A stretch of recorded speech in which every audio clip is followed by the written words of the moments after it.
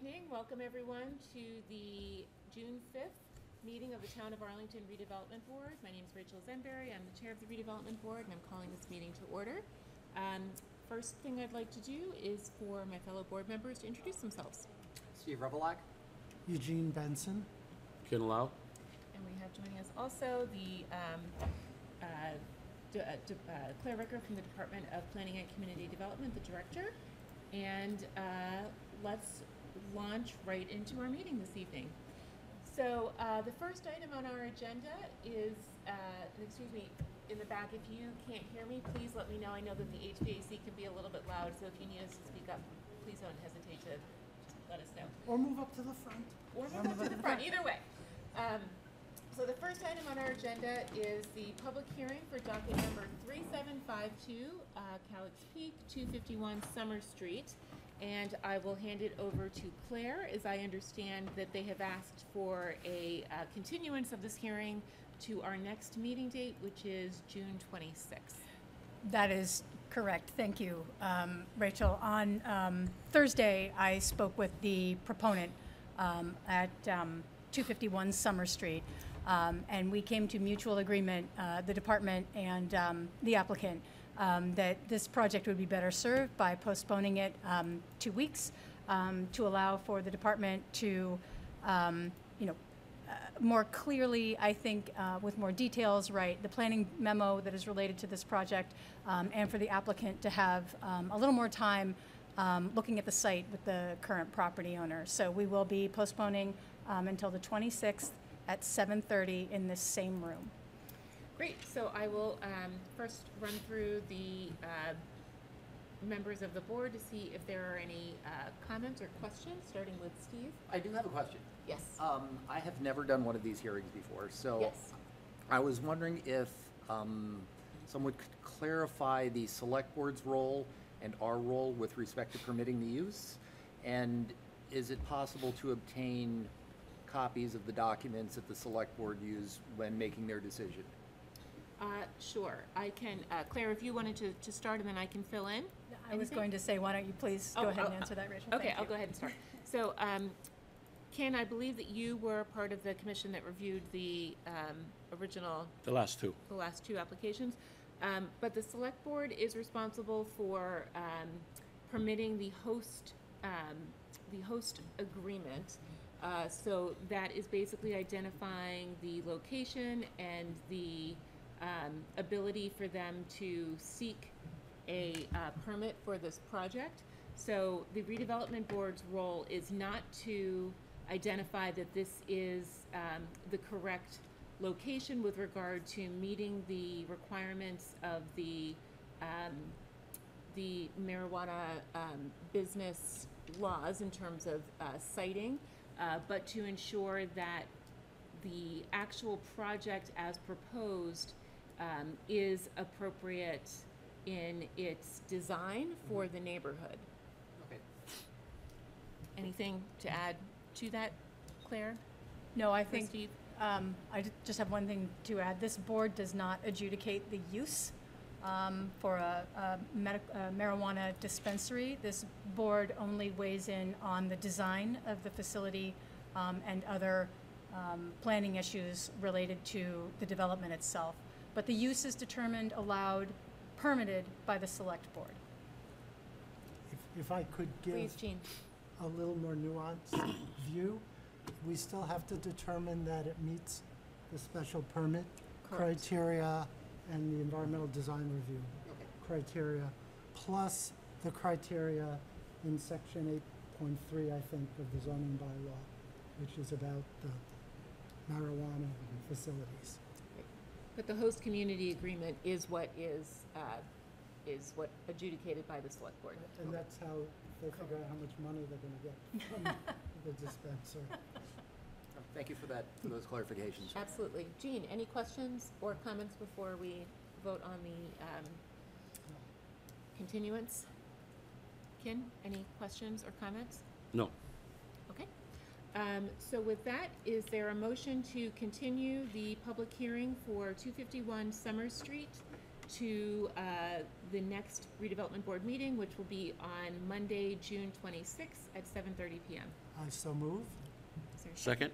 Great, we'll take a vote, starting with Steve. Yes. Jean? Yes. Ken? Yes. And I am a yes as well. That is now continued to June 26th. All right, with that, we will move to our second agenda item. We'll have actually public comment at the end of our open forum will be agenda item number 5, and then we are happy to take questions, although I will note that we cannot comment on any specifics related to this, to the first agenda item, the public hearing, because it has not been presented to us and we have not had an opportunity to review. Is it relevant questions at review of the board? I would bring that up during open forum, please. At the end in 2 hours, or? The end will be in about 45 minutes, probably. Great, thank you. And you are more than welcome to email any questions you have as well. Yeah. Okay, great, thank you. Let's see, the second agenda item is MBTA Communities Update, and I will turn it over to Claire. Great, thank you. So the MBTA Communities Working Group has been very diligently meeting to review materials that have been provided by our consultant, UTIL, as well as results of a survey that went out right after our last full public hearing on, or excuse me, full public meeting on March 9th. We got over 1,000 responses to that survey, and then we gave some of the survey results, or preliminary survey results, to our consultant to be mapped. And this board has seen, and the working group has seen, a few iterations of that map. We have seen initially mapping of 3-family homes, residential projects across a swath of Arlington in 2 configurations. I received this afternoon a 4th draft of this map. The working group, the last time we met, discussed, let's look at a map with more density than just, say, the 3 families across Arlington. And so this is sort of hot off the presses. This is another stab at looking at 3 commercial areas, East Arlington, Arlington Center, and the Heights, and looking at what a zone would look like as we mapped, say, 6 families, 12 families, residential development with slightly more density than the maps that we had seen before. And like I said, I got these about 3 o'clock this afternoon. Related to this, I also received the table. This sort of shows how UTIL came up with this latest zone. Again, looking at developments with more density, some larger scale developments, and then trying to determine the size of the zone from there. Now, these are, again, working documents that the working group will see tomorrow night at their meeting and discuss, how to best and present this in our public meeting on Thursday the 8th. So Thursday the 8th at 7:30 in this room, we will be having our second public meeting related to this project. And you can see here some of the maps that you've seen before have shown, bigger districts, I think, across more stretches of the town. This example avoids local historic districts, which I think is still part of a discussion. Do we want to include some historic districts as part of an MBTA community zone?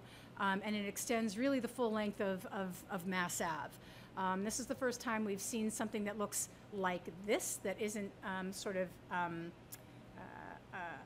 discreetly related to these commercial centers. This is one I think that is way more, more of a corridor treatment than what we've seen in the past. But again, every one of these maps is iterative. It is based on a specific question that was asked either by the working group or, by this board. Could we model, larger? Could we model smaller? And then what would that look like on the map? So this is really, again, just sort of playing with density, property, staying out of commercial, currently commercially zoned areas, currently industrial zoned areas. And this would be, like I said, our latest iteration of that map. Again, tomorrow night we'll be having a working group meeting to go over, I think, more of the logistics of how we are going to handle that meeting. There will be a presentation by the working group. We'll talk a little bit more and more in depth about the survey results, more of a qualitative kind of review and explanation. We'll have Teal talk about, the rules, the state prescription for this zone. We'll do a charrette with some maps. We can have folks, start to look at maps, draw on maps, determine, is this really, this is, again, just a suggestion, just a starting place. Is this something that would work? What do people think? Are there other places we should be thinking of? And that will be, sort of a charrette exercise, and then we'll do a report back. And then that will be the second public hearing. We will start to move from where the district goes to what's in the district, talking more about building size, unit size, things like that. But really the biggest chunk of this work is looking at the district, determining where it goes, and then seeing, what we can fit in there that makes sense in the context of Arlington. So that's the latest I have. The working group has not seen this drawing yet. It's come to the board and the public first. But I think, that we'll be fine with that because these are just a series, again, of draft after draft after draft as we're zeroing in on a zone that will work. Great, thank you very much. I'll take questions from the board members, and we'll start with Ken. I want to start off with just saying I had a meeting today with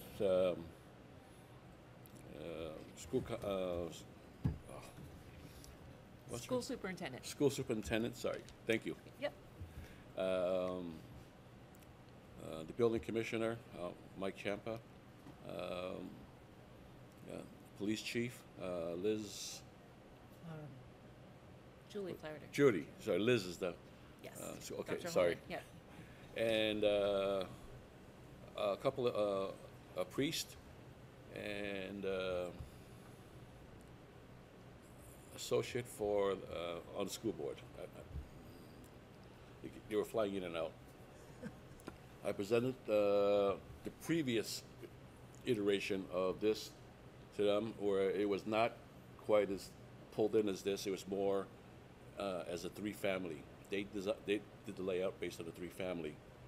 Since that time, we had made a comment of bringing it in to make it a 4 or 5 story, or 6 to 12 unit buildings, and sucked it in a little bit more, so it was as spread out as it was before. And they had some good questions. Some of the questions they asked was, why was it done? Not they thought it was all sort of cornered into one zone, and they thought it was all going to be in East Arlington because it had to be close to the MBTA. And I explained to them this is not not that, because we don't meet the criteria. We're an adjacent town as opposed to a serving town to the MBTA. So it gives us the flexibility to locate it anywhere within the town. That was one of the questions. The other question was density. Is it going to be three floors or 4 floors and so forth? And then the other question they had was, how soon was this going to happen? And I said, that's a real tough guess, but I gave an estimate that zoning usually is for 25 to 50 years in advance from now. So it's not really something maybe we can realize in the near future. It's the future of the town that we're looking at.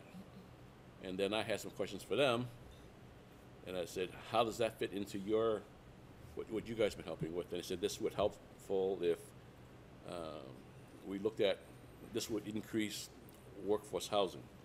One of their major criteria now is for teachers, getting new teachers, retaining teachers, is because the cost of living is so high here.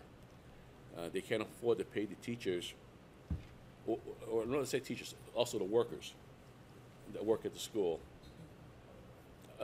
enough wage to live here. It's the same with the police department. You know, even though they have a 15-mile radius from where we are, it's still difficult. And the applicants for the police have always dropped almost half now. So their choice of selection is much lower now. I asked the school if by increasing its density gradually, will this be an issue for schools in the future? And they said, no, we're coming to the bump right now, which is the big class right now, like the Top of the peak? top of the peak is going to go through high school in the next couple of years. And then it'll be below the peak after that. And they said that they have no problems with that right now because we're sort of spreading it out throughout the town, that they can adjust the buffer zones to which schools go to what, and they feel comfortable the way we have it laid out.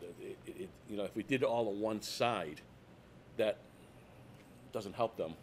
But the way we have laid out there, it does help them because they'll just adjust the buffer zones, so we're not putting any strain on any one school or any one side of town. And that's what they also, the police, and said, you know, that's not, you know, it's not all concentrated in one area, it's spread out, so they like that. They all see, everybody seemed to like that the most, you know. And that was what happened this afternoon. And we're looking at this. I like this. I think they're listening to us when we say to suck it in. We're trying to put the zones beyond the business zone, so it still allows the business zones along Mass Ave and Broadway to grow or maintain themselves. And they're spreading out, so spaces behind them are supporting that. And I think that's a good balanced growth for this town here. I think by doing that, it would be good. We also talked of a couple locations. One was the church site, St. Camillus, and no one knew where that was until I showed them where it was, and they said that they weren't sure that it would be a good zone area for that right now. They didn't know enough about it, and I said, let's not get into the weeds. I'd rather just stay, you know, the big topics for now. As we get more development, I'll be sending them more information. And they're welcome to ask me anything they want, or just join to one of our meetings. I told them they're more than welcome to come the 8th, and we'll see. Thank you for taking those meetings. That's Sure. very helpful.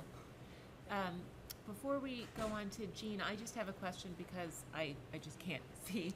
Does this does this new plan show the district's one lot back from the businesses on Mass Ave, or is this abutting Mass Ave, the sites? And you may not know. I know you just got this plan. Some are This brand new one. Yeah, one lot back, and some are right on. Depends, sort of where you are. Okay. Most of this new map, Rachel, is exactly how you describe. It is 1 to 2 parcels back from Mass Ave. I mean, specifically, it's only running along Mass Ave, I think, in this drawing, but yes, it is at least 1 to 2 removed from that first band of parcels along, right up adjacent. Great. Great. I'm certainly glad to hear that. That's certainly one of my highest priorities is to make sure that we are minimizing, if not eliminating, the number of parcels that actually touch Mass Ave. I think that we can prioritize the commercial growth in town. we have been using, interestingly, a 1940s zoning map, which did exactly, you know, what you're describing. Yep. Yeah, and it's interesting. I think this one looks a lot like that map, you know. So I think this, you know, like I said, it's iterative. You know, our final map may not look a lot like this, but I think we are, you know, getting closer, and it'll be interesting to see what the public has to say. Great. on Thank you Thursday. very much. Jean, any few questions, comments? Yes, thanks. First is, so Rachel and I are not on the committee. Can we attend the meeting on the 8th, or does that violate the openness meetings law. And if we attend the meeting, can we participate, or do we have to only be We there would have as a quorum, observers? right. Well, this is what I need to know the answer to. I would have to check with Doug Heim and see what what each member would have to, do. If it turns out to be a quorum, if you all go, what does that mean? Could and we, we ha- if we post it tomorrow, then we could. then you go, could. Right? Yeah. So, I think if we could check in with Doug Let me in just the check in morning, with that Doug. would be helpful. Great question, because Jean. I would like to go. That is a great I would question. too. And if we just need to observe, We'll that is fine, observe, but but if if- we can right. participate, that would be Right. great. So much the better, right? Thank you. Right. We're talking about Thursday, right? Yes. Not tomorrow. No, Thursday. Okay. Did I say tomorrow? No, No, I I said. didn't hear. Oh, I said we would have to post tomorrow that we are having a quorum at the meeting on Thursday. Yeah. If it were open meetings law. Thanks for that. So which map or maps are going to be used on Thursday? So I would say at this point, this is the map that will be presented on Thursday. Okay. I think it doesn't hurt to offer the other iterations so people can see how we arrived here and, kind of what the terms were. I think it does make some sense to show the map that shows if we were to, here is just, if we did 3 families across the entire thing, here's what it would look Well, like. And then we yeah. start playing, So I think any map could be there for comment or to help sort of drive the discussion. Again, no map is a final draft at this Right, point. right. Because when we saw the 2 maps a couple of weeks ago, 3 weeks ago, I think we generally liked the map that would have met the requirements, not the one that would not. The map that didn't have any of the area in a 100-year floodplain. So it sort of seems to me that map is a nice contrast to this map, because I think it would give people at the meeting a feeling of what happens if you do this, and Yep. what happens if you do the other one, Right. and what happens if you do some combination. So Right. that, yeah, I think that would be an interesting way to do it. Right.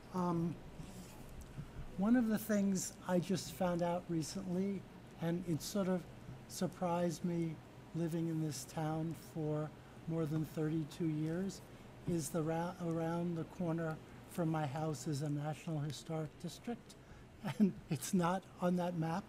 And then I went to the National Register, and there's another National Historic District in the center, which I don't know if it's coterminous with the local historic districts, and then there are individual properties on the register. And so I think, depending upon whether people think it's a good or bad idea to include the historic district in this, I won't say what I think, but I think we need to find the designate it on the national. map. We need to designate where all the national ones are also. And I think some of the, I don't remember, but I was looking at it the other day, some of the properties on Mass Ave, which are not in a historic district, are on the National Register.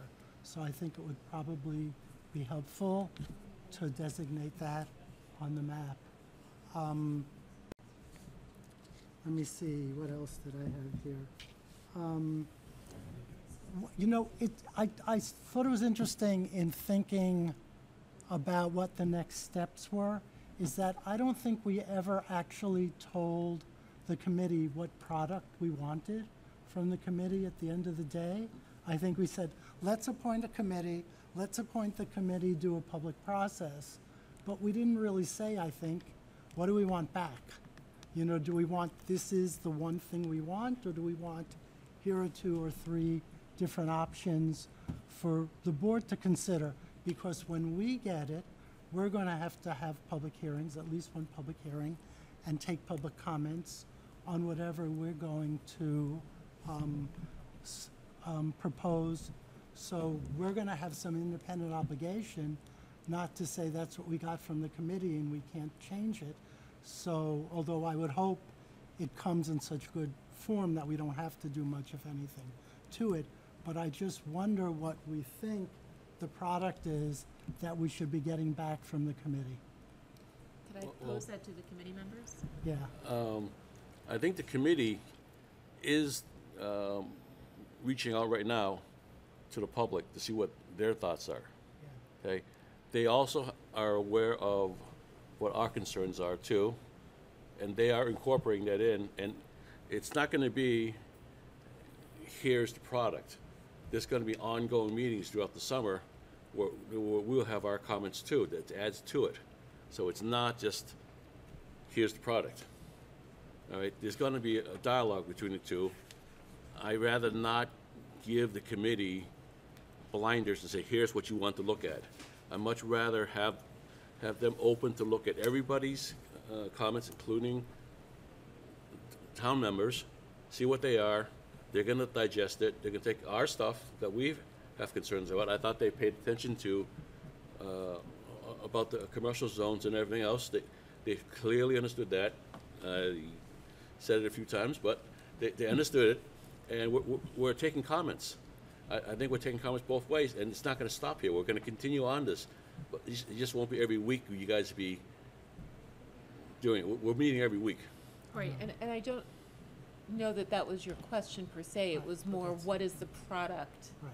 that will be delivered at the end of the day? Because ultimately, we have to form this into a warrant article. And if it's, here is a proposed map with maybe one or two alternatives in certain areas for this board to hash out. Jean, is that more what your question? Well, that's my question. Right.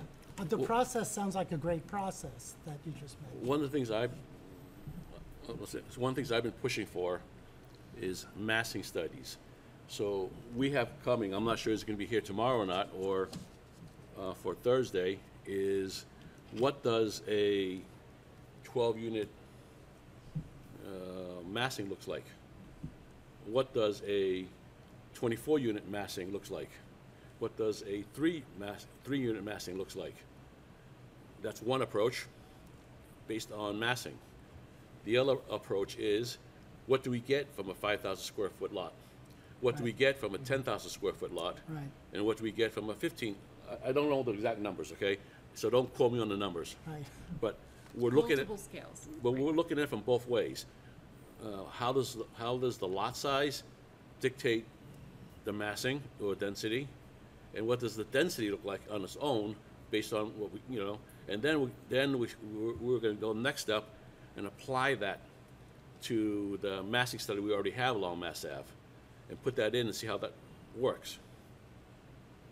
So that's what I've been pushing for. I'm not sure is it going to go through yet, but I'm pushing, and I'm hoping that will be the process. If you guys are supportive of that process, I will say it's not only Ken saying that, it's the board saying that. And if I get that backing, it helps.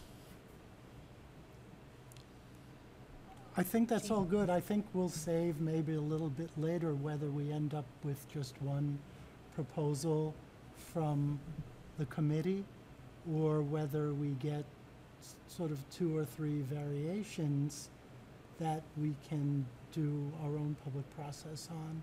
Yeah, we haven't on got our there own yet. review. Yeah, but We're far from that right now. yeah, but I think that will have to be decided some way between now and mid-August or wherever we're going to need to get what we get so we can get it ready for fall town meeting. Yeah. Steve? One of, Sorry, yeah, go ahead, Steve. I've been speaking about that. You're on the committee too. What Yeah. do you have to say about that? Well, there's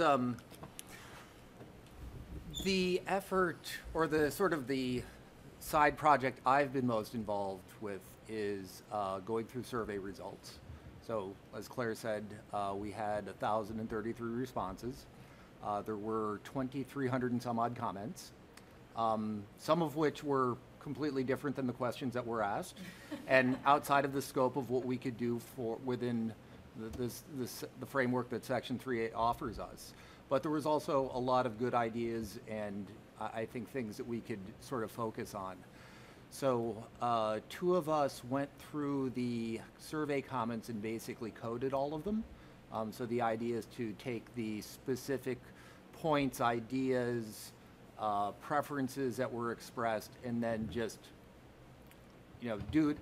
mark them up in a way that could be aggregated. So this will be part of our report, which hopefully will be ready soon. I know the materials have gone out to the board for review. But, it also, I think, illustrates some things where we have, where we need to do probably a little more education. And also, it calls out some of the areas where we'll have to make choices. Like, for example, out of all of the survey responses, encouraging multifamily housing that includes sustainability standards, or sustainability practices, was the one that got the most positive response, no matter how you cut it up and look at it. But in terms of a map, there's only so much you can do with that. You can try to reduce car dependency, but a concrete thing that could come into play is, well, we just adopted a specialized stretch code, and there are passive house standards if you have a multifamily home that's over 12,000 with more than 12,000 square feet. So do you want to allow that? Affordable housing was another one that came up quite a bit. And, as a sort of a decision point, well, affordable means that it will have to be at least a sixplex. And is this something that we want to allow by right? So these are like where the first one was just the first survey was trying to get a sense of, people's general preferences and to just help us draw lines on a map. The next iteration is going to get, I think, more of, okay, so this is what we got out of the first iteration, and now we have some more specific decision points to consider. And I'm looking forward to going through that in the next coming weeks. Great, thank you. Jean, any other questions or comments? Yes.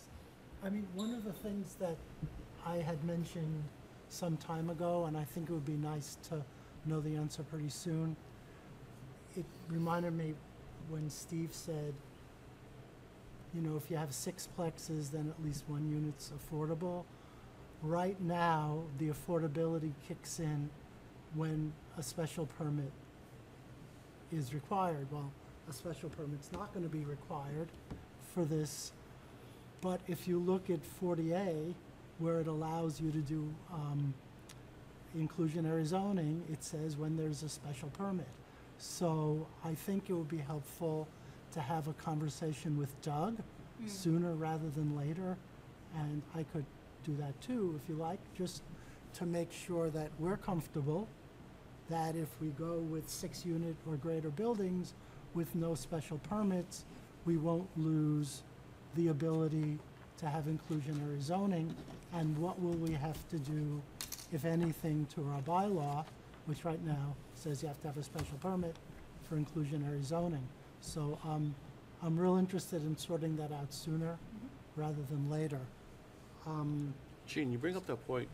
I was under the impression that inclusionary housing is only linked to the number of units.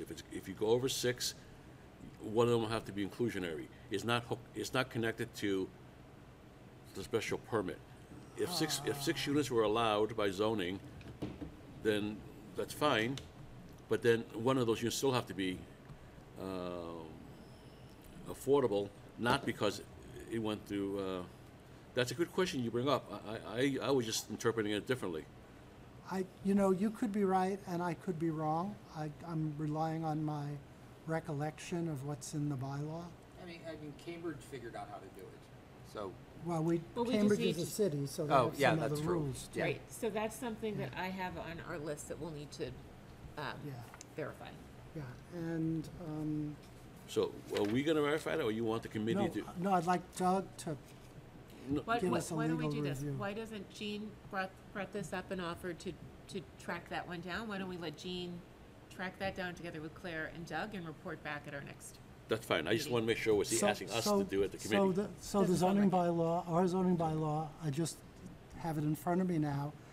The affordable housing requirements apply to all new residential development with 6 or more units subject to environmental design review. So, Is the word subject to? yes, so therefore, we're gonna have to do something with this, and we can't just keep it the way it is. That's why I'd like to have a conversation with Doug about that. Yeah, sounds good. Good point. Okay. I just assumed the other way around. Yeah, I had read that sometime in the distant past and remembered. Let me see if any other questions right now.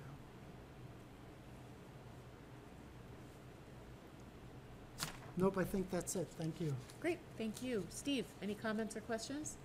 Nothing else. Great, thank you, Claire. Did you have anything else to add? So it sounds like as a follow-up from this, Jean is going to follow up with Doug Heim regarding the inclusionary zoning trigger with regard to environmental design review. And you had mentioned that you would touch base with Doug Yes. tomorrow morning to find out if Jean and I are able to participate or if we need to be bystanders at the Thursday evening event. Correct. Great. All right. Anything else? Ken, did you have anything else on this topic? Great. All right. So let's move to agenda item number 3, which is the ARB meeting schedule review. And Claire, I will hand it over to you. Great, thank you. There we go. So I took the opportunity to basically go through roughly every 2 weeks from now to the end of the year, skipping Monday holidays to put together a rough schedule that should get us through the end of the year, should get us through potentially a town meeting, and also our board retreat. So Is it in the starting. package? No, it was Oh. not. No, this Okay. is just me Okay. presenting. Couldn't find it. So June 26th, we know will be Calyx Peak, as well as additional discussion related to MBTA communities and answering at least, the inclusionary zoning question. And then potentially on the 10th, Calyx Peak may come back. Hopefully we could get their permit done in an evening, but I'm certainly thinking it might take more than that. And then after that, we're going basically every 2 weeks. We skip Labor Day, and I think that's the only holiday that we really run into. We do need to schedule our board retreat, and then identify where the public hearings would be for the fall town meeting. I'm thinking if we can get there, that August 21st might be a decent day to do the public hearing, or start public hearings for fall town meeting. I'm sorry, what date was that? That would be August 21st. I am not available. That is a date, now that I'm seeing these dates, I am not available the 14th or the 21st. Okay, So we'd good have to to know. do it on the 28th if we wanted to start in August. roger that. Okay, I can make a note on that one. Don't typically we take August off? We do, but we have the Fall Town We have fall town meeting. meeting, So- and I don't see how we're going to get to it if we don't. Okay. What is it, Fall Town meeting? Do we have dates for when Fall Town meeting will be? We don't have a date yet for fall town meeting. I did speak very briefly with Julie Brazil about it. When we may be able to schedule. I think we were considering the 3rd week of October. Okay. We have a couple other dates that we probably need to take a look at too. It looks like the 25th is Yom Kippur. Okay. That doesn't affect me, but if anyone else on the board has concerns about holding it on that date, we are Okay. going to need to move that one then. And then the 9th, I believe is a it's Indigenous People Day, Okay. so that may be a town hall. Again, I'm happy to meet on that evening, but it may be a town holiday. Okay. If you could just check on the closure. I think it is a town holiday. I believe it typically is.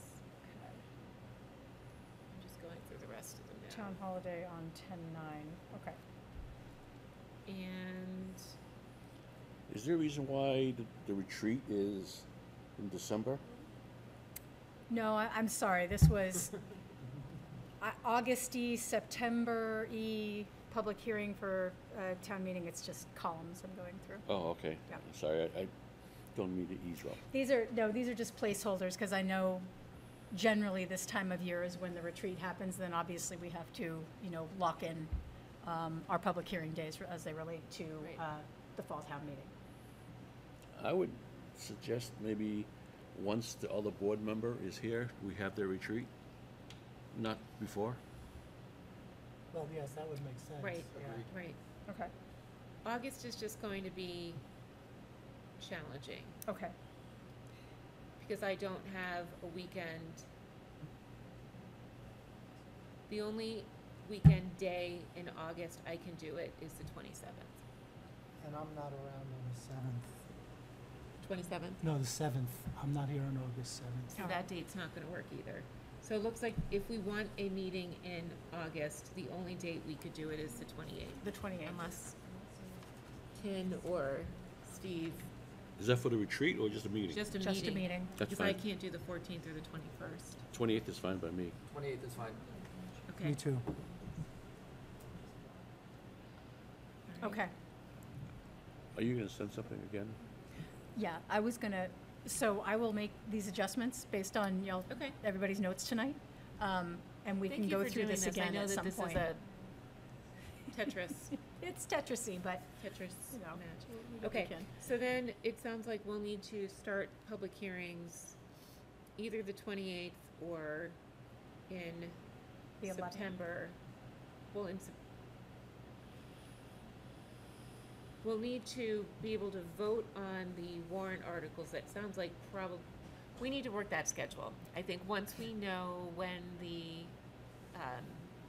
fall town meeting will be, we're gonna need to work back to when the warrant articles need to be submitted, because we'll need to identify either the 7th or July 24th, probably. Either August 7th or July 24th is the date when we have when we review the warrant articles to submit them and vote on those, and then Although we'll I'm need to not start here- the hearings. Although I'm not here on the 7th. I'm sorry, you're right. So the 24th of July Oh, boy. or the 28th of August. But I'm feeling 28th of August will be too late if we're looking at the third week in October. Right. I'm not sure we're going to be ready by the 24th of July, but we'll see. Yeah, I mean, it's all going to start compressing. I mean, we may have to do on the 28th and then pop in an extra meeting or two in September. Yep. Okay. So I think if we could work with Julie to see Yes. if the 28th is when we can review and vote on the 28th of August is when we can review and vote on the warrant articles that we would like to submit. Otherwise, it'll be a month before. Right.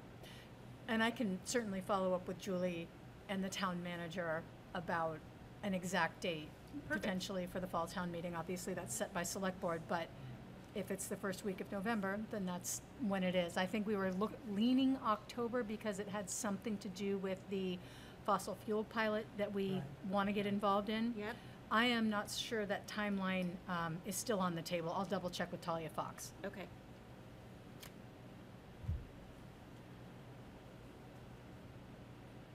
Oh, it's really tight.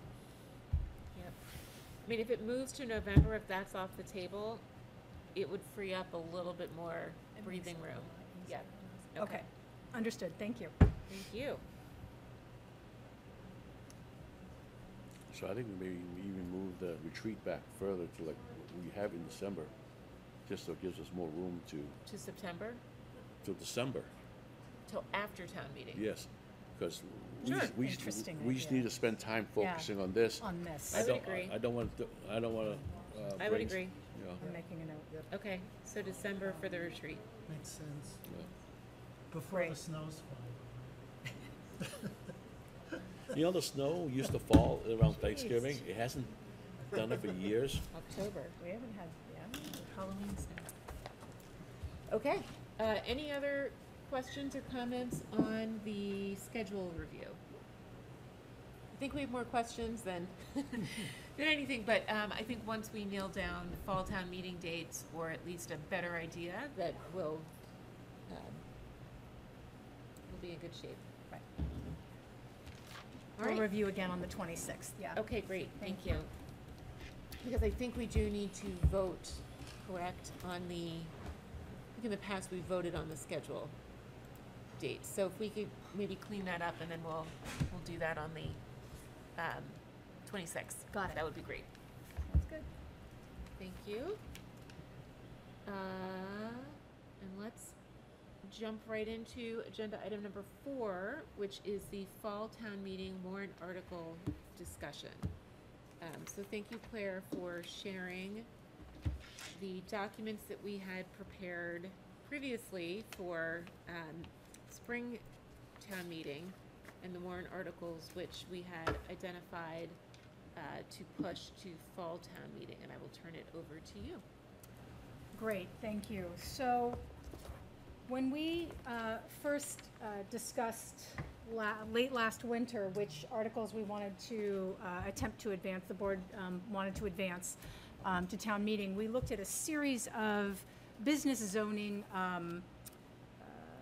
changes to the business zoning that would be potentially more conducive to business and economic development, and make things a little bit easier for those who are doing commercial development in Arlington to get through this process. So I just wanted to go through these with the board, and this could be the beginning of a longer conversation. I don't think we have to make necessarily decisions this evening, because we do have MBTA community zoning going to a special town meeting.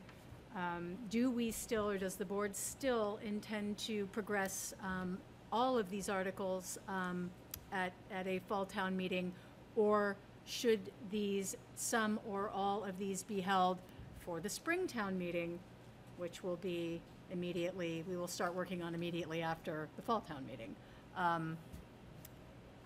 I think these are far enough along in terms of research and review that we could, potentially have them on a warrant in the fall. If the board would like to spend some more time with these, or thinks that, maybe some are better served being pushed off into the spring, we can do that as well. But I just wanted to at least get started on this conversation. Great, thank you so much, Claire. I agree, it's a conversation we need to have, given the bandwidth both of the department as well as the board. I thought about this a little bit. I'm interested in everybody's thoughts. My initial thoughts were that the first 6 articles, I believe we are pretty far along with regard to documentation. We've identified that these are significant challenges for us as we are trying to work together with businesses and developers who are trying to create feasible projects within the business districts, and are discrete enough from each other that with some massing studies, I believe, are digestible. My initial thought was that we leave the industrial district, so 3 of these we have already gone through in Springtown meetings. So the zoning bylaw amendment related to the industrial district development standards, the solar bylaw in industrial districts, and the building inspector enforcement. My initial thought was to hold the jurisdiction over the industrial district, and as much as I would love to do it in the fall, the Arlington Heights Business District overlay, I just don't see how we will have the bandwidth to give this one the attention that it needs, in addition to pushing forward with MBTA communities. And I think it's a very, very important element that will set the tone for how we work with other business districts in the future. So in my point of view, focusing on some of these dimensional and site standards that we had initially proposed would be what I would prefer to do, but I'm, of course, open to any other thoughts. And I'll go to Ken next for your thoughts. I appreciate what you just said there, and I think I agree with you. But we also made, well, let's say I made a couple of statements that the board is looking at rezoning business districts, because when we were talking about MBTA communities, you know, I said, give us the corridors along Mass Ave, because the redevelopment board is looking at those in the business districts. So I don't want to be saying that we are, and then it's don't come back and do anything about that. But I understand also, on the other hand, we just don't have the bandwidth to do it right.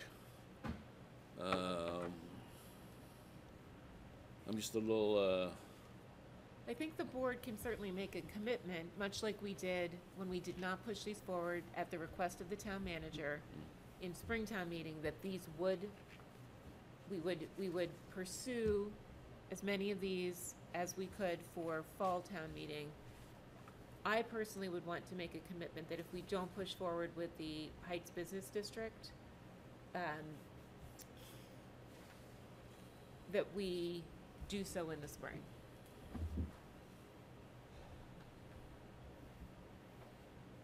I'm on the fence. But I completely agree. I'm on the I would love to do this. I'm on the fence I with would this, love to yeah. do this in the fall. I'll see what my other board members would say too, okay? Great. That, I'll just leave it at that for now, okay, Rich? Great. Jean? I'm on the same fence both of you are on about it. I would love to do it this fall. I don't know how we and the planning staff in their current configuration are going to be able to pull off MBTA communities, the other things, and the Arlington Heights Business District, which I think is a really, really important project, and we want to get it right. I will say now, and I'll say it again in relation to some of these other things, that our initial proposal for the Arlington Heights Business District included rezoning quite a number of residential parcels to business. And I'm just concerned that if that MBTA communities map is thinking that it's putting those residential parcels in 6-plex or 12-plex or whatever the numbers are, units, and then next spring we want to rezone them business, something's wrong. So I think That's why, Gene, I was pushing so hard for them to say, pull back it from so, us.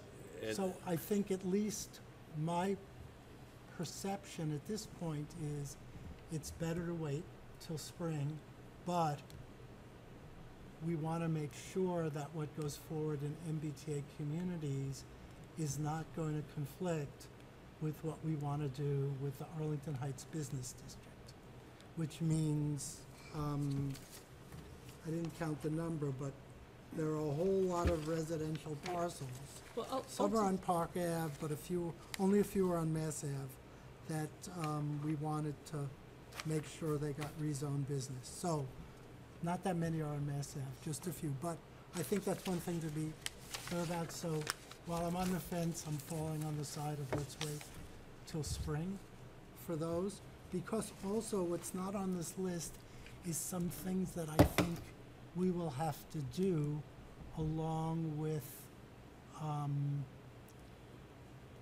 whatever MBTA communities does. So, for example, the shade tree bylaw that we put into place last year only applies to things in the business district. If we're going to allow and incentivize in one way or another larger apartment buildings on Mass Ave or Broadway or whatever, we want to amend, I would suggest, the shade tree bylaw so it also applies to those also. So I think wherever MBTA communities comes down, we're going to have to do a deep dive into the bylaw to see if there are things like that solar roofs, things like that, that we want to apply to the larger residential buildings that may be coming. So that's another reason why I think we might want to put off Arlington Heights Business District till the spring, because it's going to take a little time to go through here and say, oh yeah, shade trees. Oh yeah, these other sorts of things like that. Yeah, so Great. Steve? So I agree with the chair with respect to keeping the first 6, skipping the 3 that we've already done, and then leaving the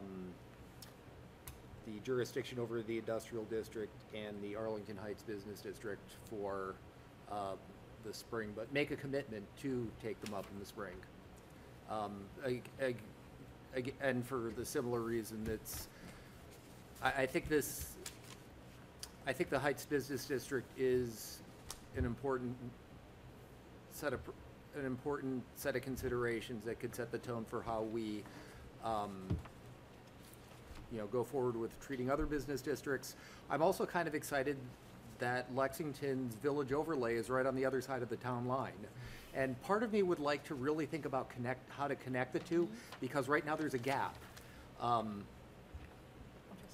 But yeah, so I'm conscious of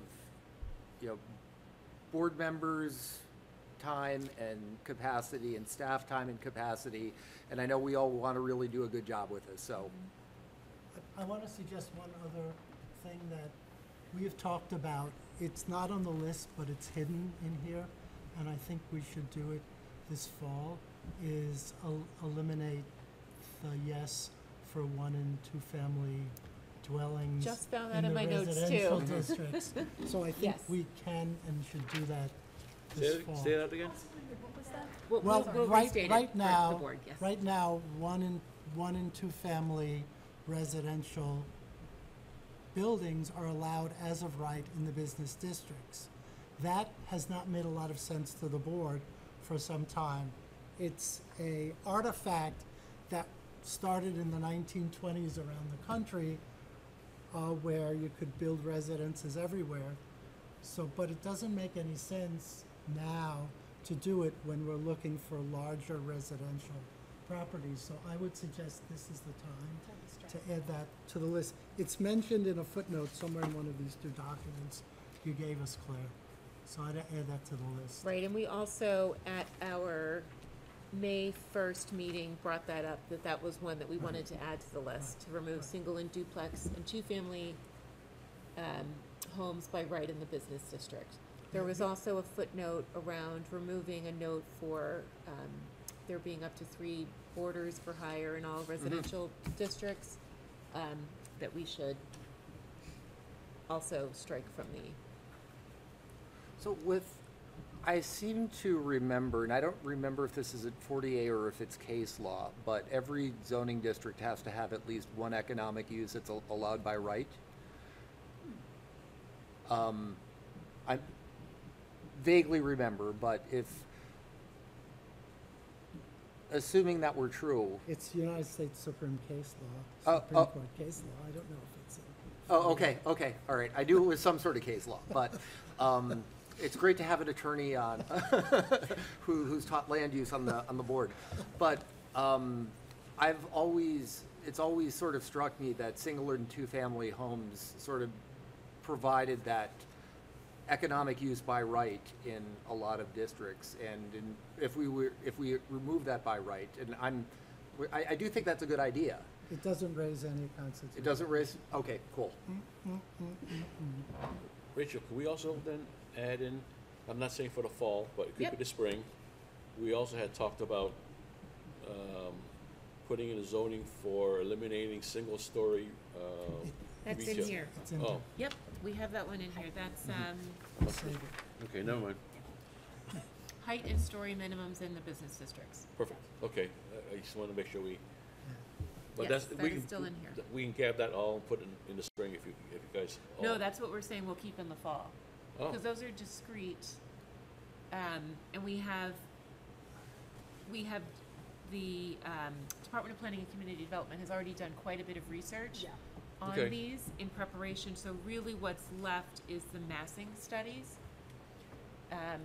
which we had talked about ensuring that we had the budget and consultant to be able to support, and I believe, Claire, that you were working with the town manager's office to identify that opportunity. Yes. I think I think we should go ahead with the two-story minimum in the business district. What we didn't get to, and it's gonna be, interesting to write, is what are the exceptions and how to make it work. I think you mentioned that there, but, I think that will be the more challenging piece of it to do, but will have to be done. Great. Any other comments or thoughts on the warrant articles that the board will be looking to move forward for fall town meeting versus spring? I do have one thing to add. Please. And that is that I attended a meeting the other night from the Affordable Housing Trust Board. They have recently received some pro bono help to write an affordable housing overlay district that they intend to bring to this board for fall town meeting for review. So that may be coming. I could also talk to the board about maybe bringing that item up in a spring town meeting if we think evaluating that sort of overlay might be too much to do in the fall. But it is on the horizon, and I can certainly come back with some more information on that, or have the chair address the board at some point before they really get going. I just wonder what the dynamic would be at town meeting when we're dealing with two different overlays. I would Which- agree. Which have different purposes but are going to overlap. Mm-hmm. I'm a little concerned that it might be. That might would be definitely push me over the fence one way or the other. difficult, so it may be worth talking to the Affordable Housing Trust Fund about waiting till spring. Yeah. I don't know. I would agree Steve, because- what do you think? Well, I had been approached by the trust fund's chair to collaborate with them on this. We have, I think our first get together. We're having a discussion with the pro bono council on Friday. So too early for me to have much of a sense of it. But if that comes up, it's definitely, I'm off the fence. And we gotta push it till spring. Okay. It's just Yeah. too much. It's just, Good. I think it's going to be confusing for people, because it's already confusing for people how affordable housing does not play into MBTA communities, and then to add that back in, I think, zoning is not something that most of the people at town meeting deal with every day, and I want to be respectful of that. And I think that if we looked at that as well as the Arlington Heights Business District, those are discrete. And so those are, to me, you could take both of those up at the same town meeting in a way that would be much more palatable. Sounds good. Thank you.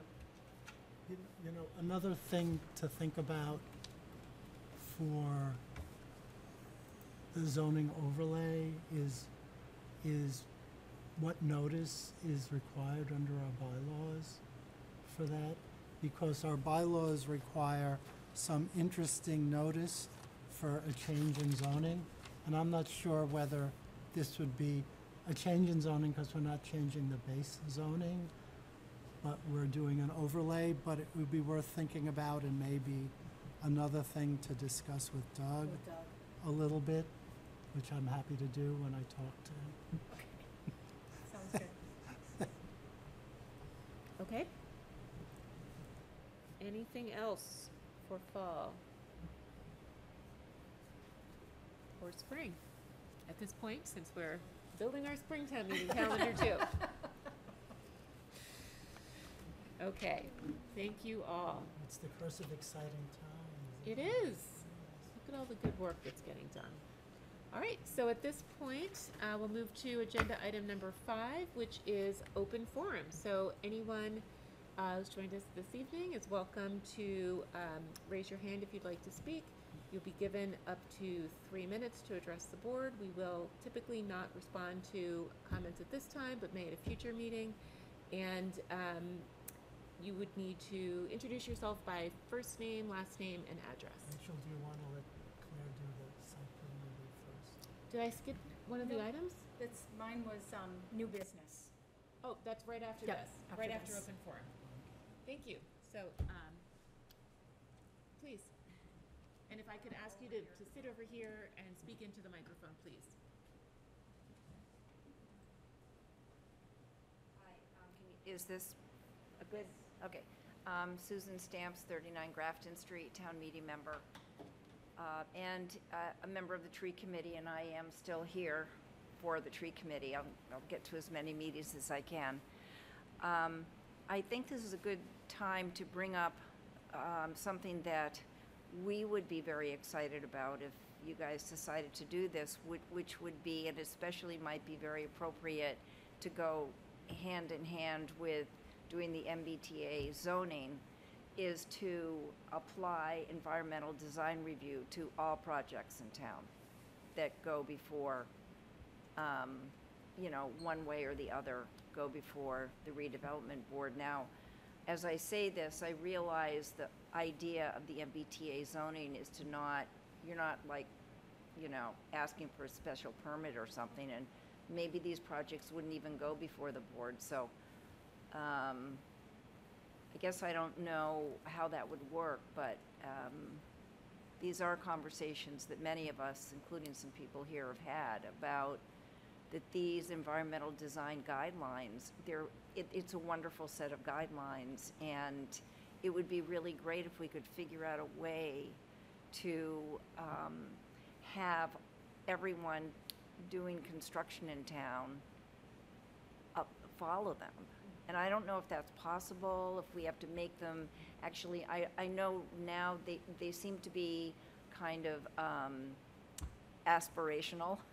They're not really requirements, but I wonder if there is a way to make them requirements, especially if we're talking about a lot more density, and it's really important to build in all that, the various kinds of green infrastructure and open space and stormwater management, that see how things fit in with the neighborhoods and such. So I would be interested, and I know you're not going to respond, but I would be interested in having some feedback at some point on that topic of, is there any way to make environmental design review universally apply to all new construction in Arlington?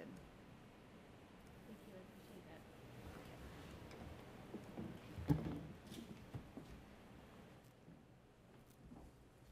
Don't feel compelled to speak if you. Okay. Place.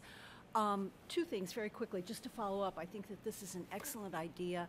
As a former member of the residential study group and the design review working group, I think that aesthetics are critical to community acceptance. They can go a long way towards greasing a lot of these projects that might otherwise not go down so well. And I did notice that as you're developing the FAQs for the MBTA group, that there is a section devoted to aesthetics, so I was very, very happy to see that. My second comment, this may be more for the MBTA group. I feel like we're a little bit split tonight. But of course I noticed that my street is one of the streets that is in one of the development zones. And we're a dead end with no parking, and several houses have no driveways or opportunity, and it's already very dense. And I'm wondering how much time will be spent by the community's working group and or members of the ARB to visit every block and street that may potentially be included in these overlay districts. I think it's going to be very important to see these on foot, in person, as you're making the decisions about where these will go. So, thank you. Thank you. And I'll just note 2 items. There were some questions about when we continued the first item about environmental design review and what it does and doesn't cover. So that might be something that we actually do as an overview before we get into our public hearing at our next meeting. And we can, again, talk about what and why we review certain things. And I think with the other item, I think that would be something, we have 2 members of the working group here, and that is certainly something that hopefully we can address at the public forum. Yep. In terms of that, that's not currently under the redevelopment board's purview until it comes back to us from the working group. Can So I thank you. Can I make a statement? Sure. I don't want to get too far into I'm that not, particular let's not be piece. back and forth. Okay. I'm just saying that I made a commitment a while back, and one summer, pre-COVID, I walked up and down Mass Ave and visited every single businesses and marked it up, stating it was was it a 2-story, one business, it was a business open, what kind of business it was, and I classified it all into a chart. So there is a commitment on this board to actually see all the neighborhoods and see all that stuff. Steve also took his bicycle, right? I haven't looked, I've ridden Rode every all street o- on the old maps, But but you not the new one. rode, rode every street. So I just want to state that we do make a conscious effort to do all this stuff, and it's not taken lightly. I also want to say something. Okay. So look at what Claire's going to talk about in site plan review, because that's something we can do for MBTA communities. And the other thing that we can do, as I talked about with the shade trees, is change some of the zoning bylaws so it applies to everything.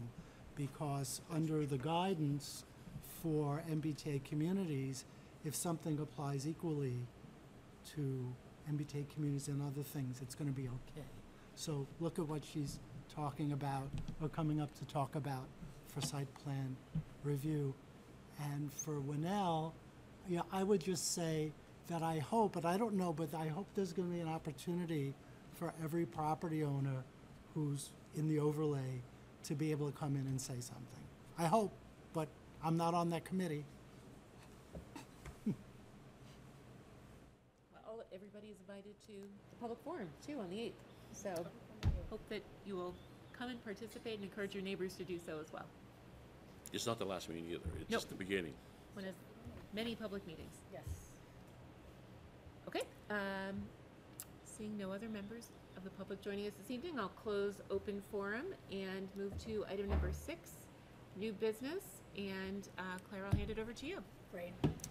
Thank you so much. So, as promised, or as threatened, I thought I would come back to the board with a little more information about site plan review, how it relates to MBTA communities, and what we're allowed to do.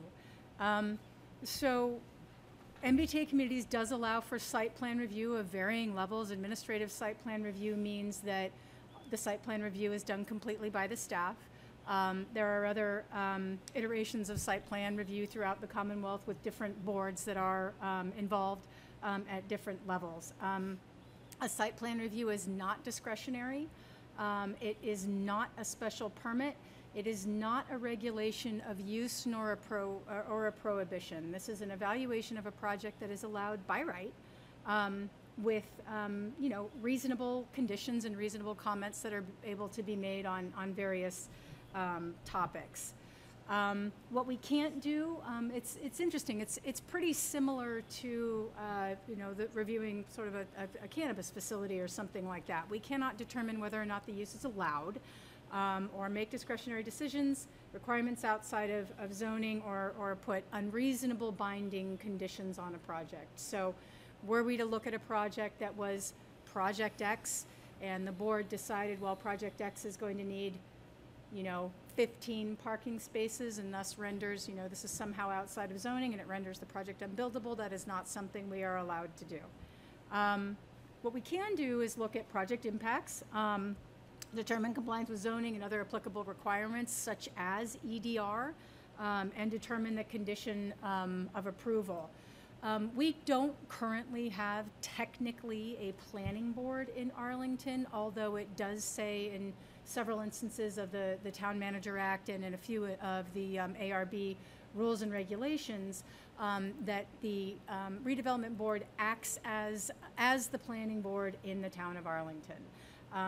The town will ultimately decide the body that has site plan review authority. This may be something that needs to be at fall town meeting, that the town meeting would vote to give that authority to the ARB. But more often than not, it's the planning board. If a project requires a variance, occasionally they will kick that to the Zoning Board of Appeals, which is the only body that can issue an official variance. And like I said before, it can be purely administrative, which oftentimes is better for smaller projects, just because, you know, the town evaluates these projects regularly. Engineering office, DPW, police and fire, DPCD, we all get together to sort of look at these projects even before they go in front of the redevelopment board unofficially. This is just generally a list of things that can be reviewed by the body. I think right now, if this were a project that was going in front of the ARB, it would include evaluation and comment on all of these items.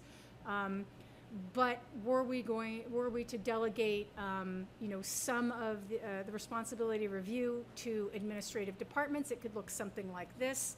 The ARB would still weigh in on landscaping, screening, buffers, signage, those sorts of things. But I think what we're really looking at is the architectural style and scale. We can evaluate projects, or the site plan review body can evaluate projects, based on all of these different variables, but also including architectural style and scale, so long as there is a process and so long as we have some published or prescriptive document that talks about what we're looking for. We can't automatically say you're going to put in a 12-unit building. It has to look like, I don't even know what, like, some Breuer fantasy. Yes, right. Or it has to be brick. The good news about that is we do have our residential design guidelines, which we could, potentially use as just basically, guidelines for review. They're already out there in the public sphere. Really lets a developer or a homeowner or somebody know what exactly it is we're looking for in terms of design across all neighborhoods. So the ARB could certainly be a design review board. The Historic Districts Board is a design review board. They would maintain their ability to review design in historic districts should some section or some chunk of the MBTA community zone extend over a historic district. There would still be design review, maybe at 2 levels at that point, in the site plan with the ARB or a planning board, and also with the historic districts design review committee, however they go about their process. Jean is right. These are all things that we are going to need to put in as the evaluation procedure for projects that are built under MBTA communities. And I think what we should start to hash out now, and what I'd like to bring back to this board, is a proposal that, for a criteria for evaluation of projects in MBTA communities. And I'm wondering, I think, some of the questions that we should consider are, is there a project or would there be a scale of project where this board or other boards or the public even would feel comfortable with administrative site plan review? We do some right now with signage. If signage meets certain conditions and does certain things, we can I can approve that administratively in the office. If there's, questions, or, they want to do something different or outside of the dimensions that are related to signage, then it should go in front of the ARB. That's obviously not, a decision that can be made in-house with staff. So, under what conditions, is this an internal review? Under what conditions? Is it an external review with the ARB? You know, just generally, how does the community feel comfortable looking at these sorts of projects? Is it you know, I'll throw this out there, I have long wondered if it made sense, since our inclusionary zoning kicks in at 6 units, if it made sense to have 6 units, the ability to be built by right, maybe with some kind of expedited design review, either internally with staff, quickly with the board, something like that. But again, all of these, you know, like, you know, Susan was saying earlier, I think all of these need to be taken under consideration. You know, this I think really great opportunity that we have to do site plan review without saying no, which will get us projects that are, you know, more contextual and better for the community, while still with the understanding that, you know, these folks do have the right to build what it is that they're looking to build. So just really quickly, I think just as my sort of opening, you know, address to the board and others, this is something that I would like to bring back, I think, a little more definitively with some recommendations, and have the board discuss, not on the 26th, but maybe on July 10th. So, thank you. Any questions for him? Yeah, so the site plan review says that we cannot say no to the project. What gives you the stick to enforce any of those things that's there? Can we just delay it, or how? Let's say we have a disagreement in landscaping and screening. We want the landscaping to be there and screening to be able to act as a buffer for the parking spot. And they say no, that's doesn't make sense for them. I don't know what. I'm just picking a bad example, Sure. but and they say no. How do we mitigate that? You know, I would have to look at it. I think generally what happens with developers is they come in and want people to be happy about their project and want people to be supportive of their project. If what we want is landscaping, screening, and buffers, then we need to draw that. And we need to make sure that that is somewhere prior to coming into this board. There is some sort of, you know, dimensions, prescriptive treatment that the proponent could aspire to. So it can't be capricious and new, the requirement, it has to be based in some sort of That's correct. an existing standard. And we do. Let's say we do have that, and let's say I think our zoning says that a parking lot cannot shine, cars can't shine into other people's property. So that is That's right. part of our zoning. So that's right, and that condition would carry through. That would be just, you know, because someone is allowed to do something by right does not mean that they're not subject to zoning or to some of the other dimensional requirements or some of the other items that come up in the zoning bylaws. So Enforcement then is put back onto ISD, ISD. Yes. It's taken off of us and moved on to ISD now. correct. Okay. I just want to see where that was. But by coming in front of this body, we are highlighting to ISD what needs to be, what needs some extra attention and review as they finalize their plans. Yeah. Yeah. I have no problem with ISD taking this on. I just didn't know where the stick was. Jean? I've been thinking about this, and there's probably a size of project, I don't know if it's 3-family or 4-family, that probably doesn't need to come to the board. But then I started thinking, well, if somebody thinks they can build a 3 or 4 and they don't do site plan review, then they might do that rather than a 6, where they have to go through site plan review. So how do we do something that doesn't provide an incentive to people to build smaller than we want them to build? And I think one possible way to do it is to have staff administrative review of, let's say, 3 and 4s, and the board do everything bigger than that. Right. And like we do with signage, if the staff says, I'm not sure about this for the 304, I'm going to kick this over to the board to look at it. we've then made some sort of division and yet haven't set up something that provides an incentive for people to build small because they escape any sort of review whatsoever. And I actually like us doing the site plan review rather than the ZBA, unless something requires a variance, in which case it should probably be there so they don't have to go to both places. In terms of these things, I think that we could probably do all of them except stormwater management and water and wastewater systems, and really all we would need is DPW to just sign off on them before it gets to us, you know, and says that they've looked at it and those are fine, and then we can look at the rest. The other thing that I like about site plan review is the public can be there. Yes. The public can say, this is what works for us. You know, if you have 2 or 3 choices, this is the choice that we like the best. And I'm a believer in public process. So I think having this and having it before the board has an advantage for that way too. So that's what I'm thinking at the moment about these things. Great, thank you, Jean. Steve? As it happens, over lunch, I was reading Lexington zoning bylaw to understand how they did site plan review.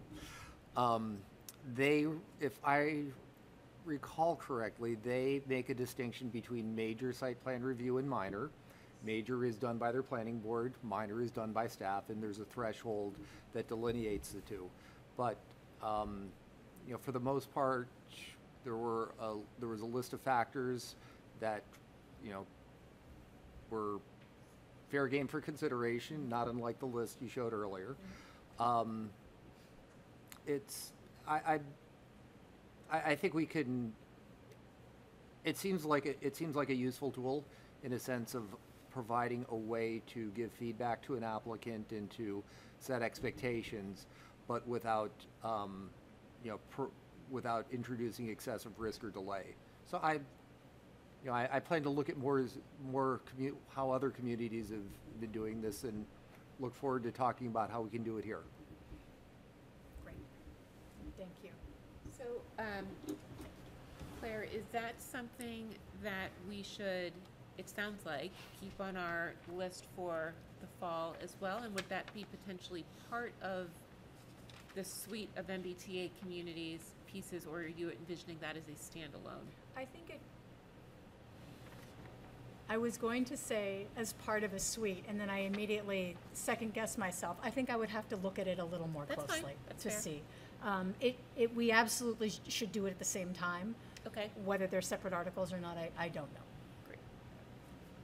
Okay, so site plan review, process and standards. Yes.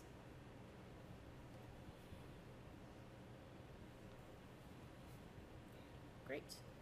Any other questions for Claire on this item? Any other new business? I was going to give you all an update on hiring.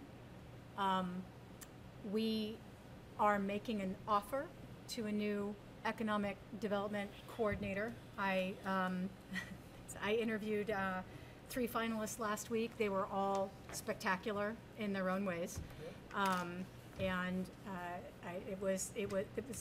were some great interviews. It was me, Jim Feeney, and Beth Locke, who were looking at the candidates. So we'll be making an offer to one of them, and if not them, then the other 2 are excellent as well. I have posted the assistant director position just about everywhere I can find. I encourage others, if you are linked in with me or on the town website, please share widely. I think we all know we have some pretty big shoes to fill, but I'm really encouraged by the interest that I've seen so far in what I've posted so far. So we're just at the beginning of the process. I think the position's only been open less than a week. But I do hope to hire the right person very soon.